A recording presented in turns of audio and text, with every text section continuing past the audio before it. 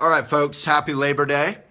I woke up this morning and failed to drag a comb across my head, obviously. I woke up this morning thinking about Labor Day, and as my responsibility with Elephant goes, we generally will post or blog about whatever is going on in the world. And I thought about Labor Day, and I really thought, well, other than Labor Day sales and Labor Day picnics and Labor Day parades, I didn't really seem to have any idea what it was about. I knew it was about labor, unions. I know unions have been under attack, particularly in Wisconsin, but nationally from our Republican brothers and sisters. And I know unions can be corrupt, and I know unions can be super helpful. And I felt like, well, I should just go online and check it out. So I watched a bunch of videos on YouTube this morning and blogged up a couple of them. And I want to just show you an excerpt from one right now, if I may, while all of you are tuning in, hopefully. And we because of the labor movement. We have about 20,000 of you tuning in today. Every day we do this video, which is pretty exciting. And then maybe another 1,000, 2,000, 100,000 over the course of the next month or two. So I think this is an opportunity for all of us to think about our current job and kind of where we have come from. Similar to the civil rights movement or the equal rights movement for women, labor, which affects all of us, men, women, and children. Sadly, it affected children, of course, very much in the US and Canada. Labor affects all of us, so it's a good thing to think about. So just let's watch this 10 seconds. It's kind of mind-blowing. Have paid holidays because of the labor movement. We have a 8-hour day because of the labor. This is history, by the way, not some sort of politically slanted things. So this is a video from CNN titled "Labor Day's Violent Beginnings," and that there is Willie Nelson, and I'm named half after Waylon Jennings. So let's start right here. Young makes us strong. We have paid holidays because of the labor movement. We have a 8-hour day because of the labor movement. 8-hour day. We have paid vacations because of the labor movement.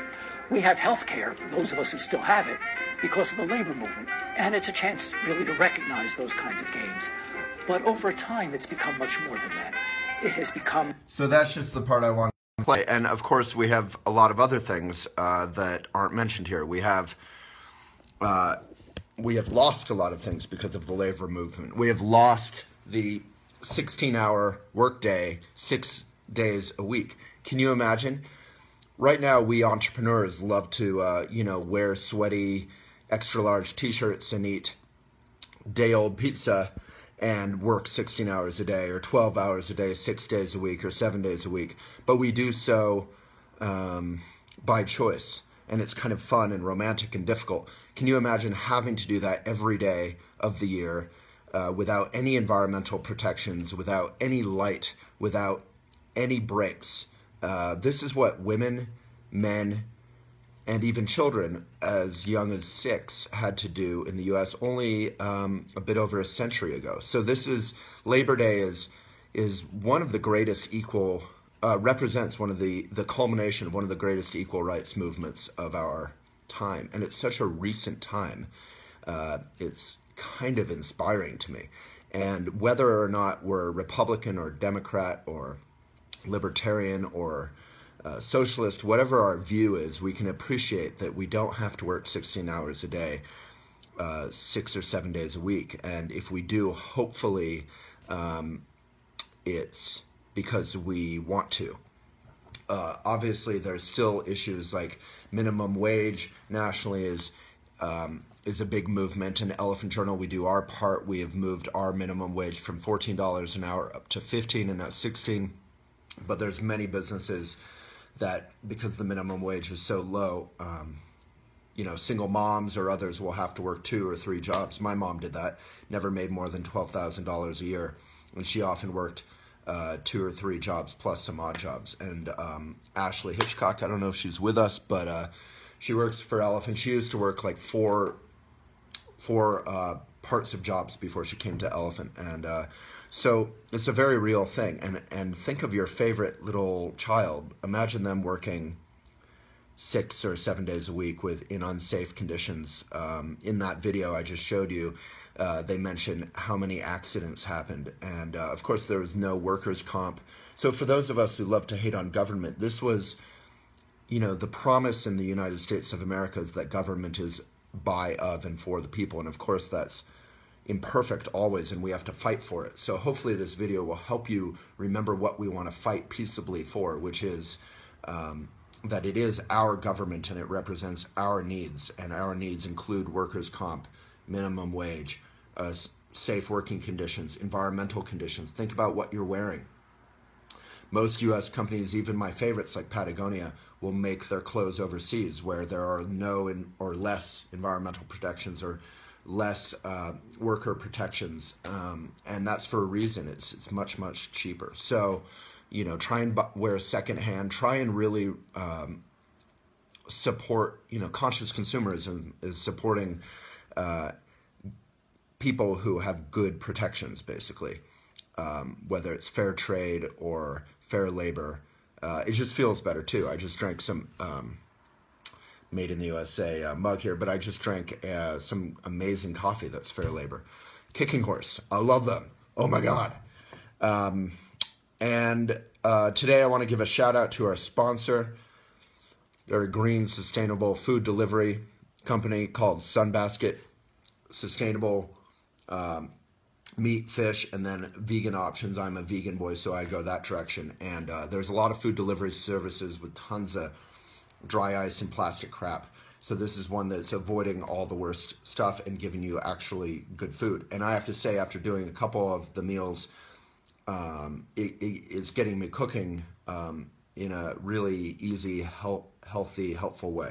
So thank you to Sunbasket, and any of you in the US, you can get 3 free meals from them through Elephant. In the comments, there's a link. Alrighty, if any of you are tuning in, like Robin from Twain Harte, California, please say where you're from, and if you have any questions or comments about, you know, I could talk about right livelihood, if you'd like, the Buddhist notion of work that has 4 aspects to be right livelihood, or we can just meditate and get on with our picnics. All right, Marissa, and I would like to note that even though this is sort of a, I don't know, a sort of political discussion in some ways, this is our most watched video ever so far. So if you have any comments, say where you're from, and I'm trying to cover up the number here so I don't see the number of how many of you are watching. It makes me self-conscious. It makes me think about how many people are watching instead of trying to connect with you, which is the point. All right, Julie from the UK. Heather Maxfield, you've used Sunbasket since January 2015. That's impressive. Liz Kissimmee, Florida. I still recommend, of course, the first line of defense from a good food, good conscious consumerism point of view is the less packaging, the best. So go to farmer's market. But if you don't have time and you need to add more cooking and more meals to your repertoire, Sunbasket seems like a great way to go, and far better than the others that I've seen. All right, Heather from Olympia, Washington. Jesse from Central California. Any comments or questions? Antonio from Chicago, Texas. Savannah. Crystal from Edmonton. Ganel from Israel. Hello. Where in Israel? Tell me where in Israel. I went to Tel Aviv and the Dead Sea and Jerusalem a couple years ago. San Mateo, California, Marquesha. Heather, namaste, namaste. Respect. Derek from Michigan. Love from Canada. All right, right livelihood. Linnea. Hey, Linnea from Boulder. I have no plans other than ironically working a little bit. Sadly, I should not be working. Out of patriotism, I should be honoring Labor Day and not working. Shirin from India. Rhiannon from Woodlands, Texas. Linnea, what are your plans? Or any of you, what are your plans for Labor Day? All right, everyone's from different places. Lake Arrowhead. We need to match a couple of you up. Alexandra from Greece. By the way, speaking of matching, if any of you are looking to date, Meet Mindful is another sponsor, and they're kind of like a mindful dating site. Check them out. Teresa from Montreal, Greece. I'm jealous of you, Alexandra. I want to go to Greece. Lake City, Samantha. Debbie Aberdeen, Orla. No questions, it looks like, but everyone's from super cool places. Samantha from Ohio just moved from Okinawa. Now live in North Carolina. Husband's a Marine. Hello to you, and respect and thank you to your husband for his service. From Barcelona. David from Barcelona. Roberta. Okay, I can't read all these. South Africa. It's awesome. Glasgow, Scotland. Lynn, our lead editor, Emily, is moving to Edinburgh. I don't really have a very good Scottish accent, but... Tracy from Tennessee. Hey from Paraguay. Wow. Like to you. Saskatchewan. Coolest sounding word ever. Russ from flying a drone or something. All right. I could do this all day. There's so many of you from so many places. You're hiking today after breakfast. That's cool. It is cool, though, just to go through these names and see what a community. Yevgenja from Latvia. You're going to have to help me say that. Dawson Creek. All righty, folks. Boise, Idaho. All right. I can't do this all day. So, Derek, I think the worst job in the U.S. would be pretty much any job whenever it was, 1878 or something. Before there were labor and environmental standards and safety standards and basic rights for human beings who work. But what's the worst job in America today? I don't know. That's a great question. What do you guys think is the worst job in the U.S. today? I think the worst job, obviously pay is a major factor. So fast food or any company that barely or doesn't pay minimum wage.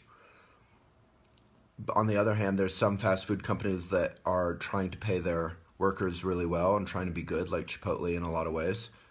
Yep, Russ, president of the U.S. might be one of the worst jobs. But I think if you're going to be president and you're not a total egomaniac, many of them are, but you're hopefully doing it out of some sense of like surrender to service. You're just saying, I'm just going to try and do my best and I'm going to give up on being liked or having any kind of life. But yeah, being president would be tough.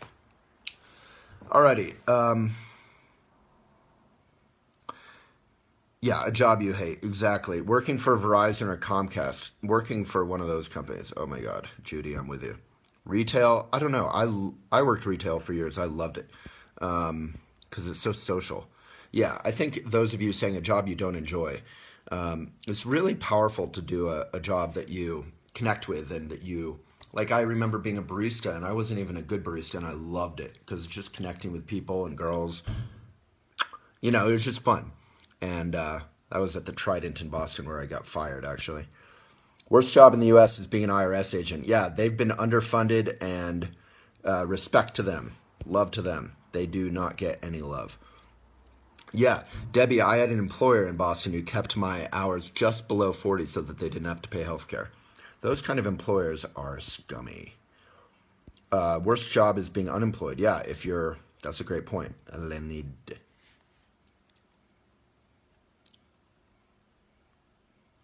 Courtney, how aware of yourself were you hitting a milestone age? Well, I'm 42, so I think the last milestone age I hit was 40.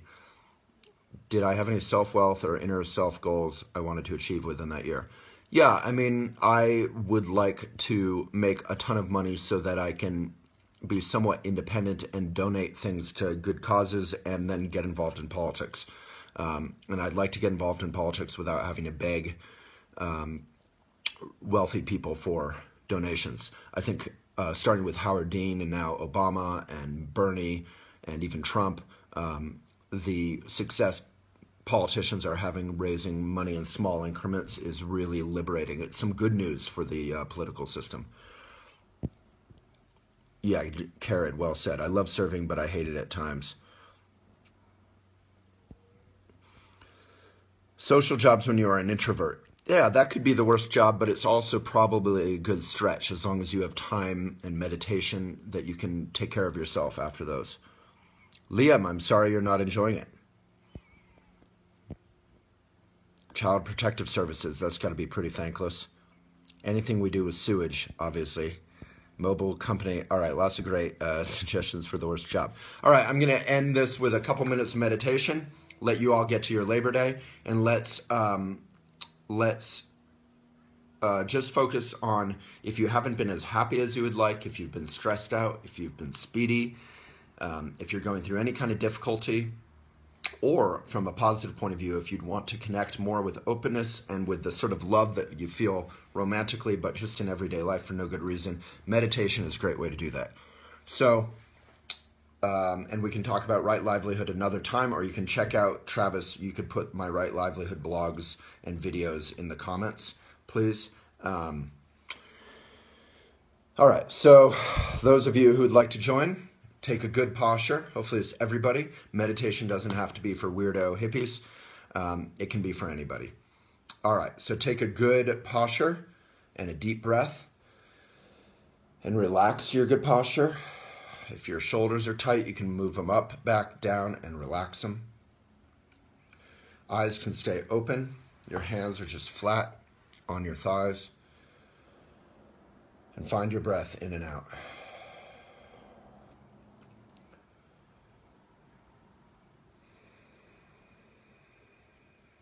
Breathe in, breathe out. Let's do that a few times with your attention lightly on your breath in and out.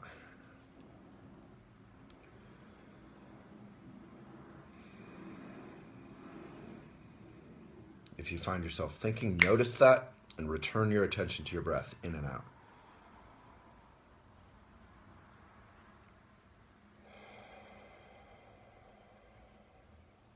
And that's the practice of meditation. So you can do that as long as you'd like. You notice your thinking, your distraction with gentleness, not with condemning yourself. Just notice, I'm thinking. It can be a good thought, a bad thought, a neutral thought, doesn't matter. I'm thinking. Return your attention to your breath in and out. Okay, we can end with a bow of mutual respect. Thank you so much. Enjoy Labor Day. Honor what it's about. All our hard-won privileges. If you've liked this video at all, like it or share it. Most importantly, get your 3 free meals from Sunbasket. If you'd like Elephant's best articles, our best content, our best offerings for you that you probably won't see through Facebook, because Facebook is more about sort of viral, sexy stuff, get our newsletter, elephantjournal.com/best, and have a wonderful day. Thank you so much. We do these every day. So, wow, so many people are tuning on. Maybe it's because everyone has the day off. I feel like I should do something more useful. Are there any requests for a subject before I tune off? Such a crazy number. Maybe I'll just talk about Right Livelihood. So, there's no greater joy in life. Well, maybe there are, like sex or love or a good meal, good coffee. But there's very few greater joys in life than working at a job that you love. Why? Because you're doing it so many hours of your life, 8 hours a day, maybe more.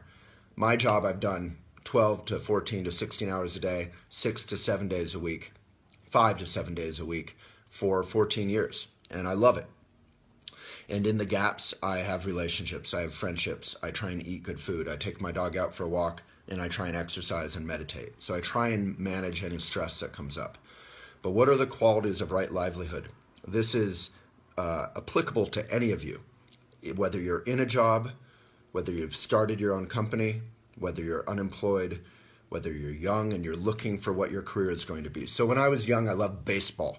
I love basketball, but I love baseball more than anything. And I loved writing. I read Tolkien and other things, and I loved writing. So you put the two together. My mom was a English teacher and that kind of thing. My dad was a journalist and loved baseball. And you put the two together, and what do you get? You get a baseball writer. So I loved Roger. I don't actually know how to say his last name. Angel. And I just loved good writing. Rick Fields, who wrote How the Swans Came to the Lake, Thoreau, a wide range of writers. Now those would include Michael Pollan, I think is an amazing writer, Malcolm Gladwell, what's her face, who wrote the Eat, Pray, Love. I think she's an amazing writer. I just love good writing. I love Fitzgerald, I love Kerouac, I love Twain. So I wanted to write. I wanted to be a baseball writer. When I grew up, I decided I just wanted to be a journalist, because what what a cool job it would be to travel the world and get paid to do so and write about it and share good things with good people. But then it turned out I was highly incompetent at working for people. Even to this day, I get dumbed down and I get insecure in a kind of debilitating way. On the other hand, I'm very good at working for mentors or bosses who I respected. So I basically sought out good mentors. I had no business skills from my mom growing up. She knew nothing about business and really didn't care. She didn't care about money.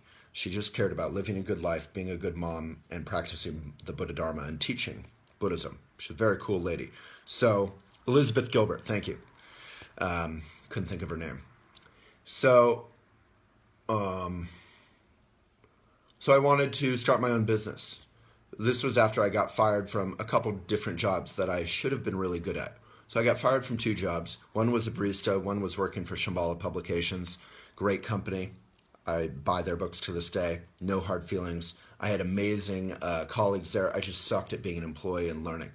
So eventually I started finding all these great mentors. I learned from them, and I found mentors who wanted to invest in me and wanted to invest in the next generation and weren't challenged or threatened by, young, insecure, arrogant, brash, bold, ambitious, arrogant youth, right?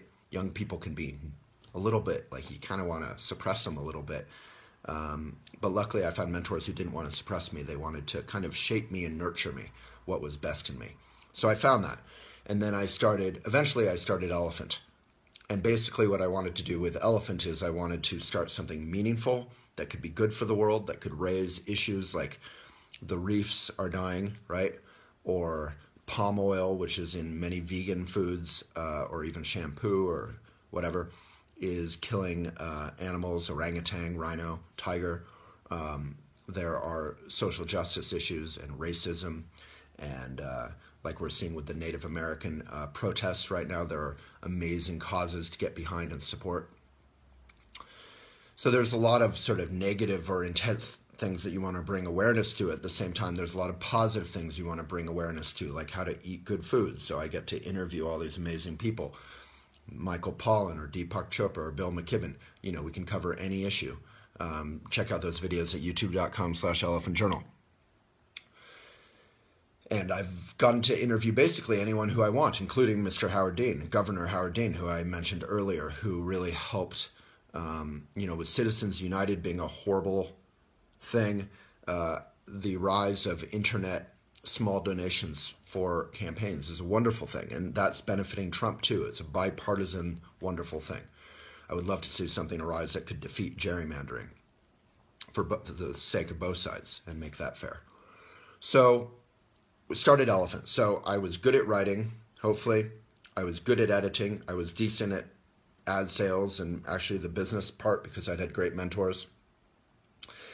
And I was good at working really hard forever without stopping or giving up, even if I was super broke. And I was good at eating day-old muffins. So I was a great entrepreneur. I could be kind of half starving and just work really hard and be inspired and bring a lot of people together and do mostly a good job. Obviously, I've failed many times over the years. I fail at least a couple times every day. So now we have 23 staff. We have 10 million readers a month. We have all these, national awards in Twitter, Facebook, 5 million fans, way more than MSNBC or something. And we're trying to do good journalism and offer good creative writing that's good for people. How is this applicable to you? Well, you have to find something that you're good at. Right livelihood doesn't work if you're not good at it. So if I want to be a dancer, but I am not good at ballet and I've tried and or music or whatever it is, then that's out, right? It has to be something you're really good at. So think about, what are you good at? This is sort of a Venn diagram. What are you good at? A Venn diagram is what overlaps in the middle. So what are you good at? What can you make money doing? You have to be able to find a way to make a living doing it. There's nothing bad about money. It's very good to be able to pay your bills and, buy good food or take care of your children or pay your mortgage, whatever it is. So what can you make money doing? So if you're good at something but you can't make money doing it, like I'm very good as a drill sergeant, which is a weird thing, but I grew up doing that in the Buddhist tradition, but I can't make money doing it. No, I can't. Maybe I could start a summer camp, but I learned it at a summer camp, which is wonderful. And anyway, I can't make money doing it. So that's out. what is good for the world, good for other people. If you're good at doing it, you can make money doing it. That could be day trading. Not that day trading's bad, but day trading may not be good for the world, right? So what is good for the world? And then I think the final thing is, what do you love doing? So you have to love doing it. You have to really want to devote the greater part of your life to doing it. So aside from family or your spiritual path, work is probably the most significant part of many of our lives, just in terms of hours and focus. It's 8 hours of the bulk of the meat of our day. So I think that's right livelihood. I've done other videos on it. It's super obvious, but it's really good to just think about it, especially if you're in college or something. Think about it in that way. What would you like to spend the rest of your life doing? What would you love to spend the rest of your life doing that you can make money doing, that is good for the world, and that you happen to be really good at it? All right, folks, let's bow, take a good posture, and relax and bow in mutual respect. Have a wonderful Labor Day. And get our Elephant newsletter, elephantjournal.com/best. And if you want to join our online training academy where we teach everything that we know how to do it, it's elephantjournal.com/academy. And the final deadline for the fall semester is today. So elephantjournal.com/academy. And even if you're just interested, you can put in I'm just interested, and then you'll hear about further ones, but only if you want. And if you like this video, give it a like, give it a share. But most importantly, subscribe on youtube.com/elephantjournal or our newsletter, elephantjournal.com/best. All right. Hope that was fun. Have a great one.